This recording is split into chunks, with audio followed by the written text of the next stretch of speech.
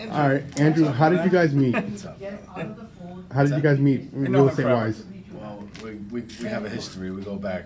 In the neighborhood, we know each other. All right, From the neighborhood. And so you decided to hire Dean because what was your main reason you hired Dean? I'm from my house. We wanted to get back into the neighborhood that I grew up in, and I knew he was the guy to contact to help us with that. Okay. And you've been in the house for how long now? I think it's 4.5 years now. All right. That's how many kids now later?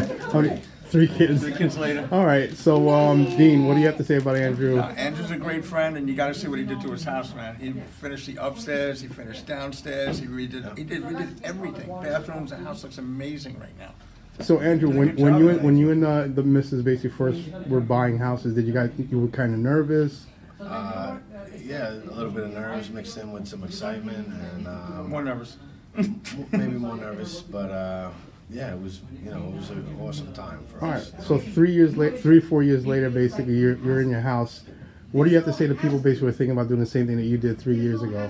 If you want a team that doesn't really play, like they're serious about what they do, they're hardworking, dedicated, spend a lot of time with you personally, these are the guys to go with, Evan and Dean. They really did a phenomenal job for us, and I can't say enough about them. All right, awesome. Thank you so much. Thank you, Amy.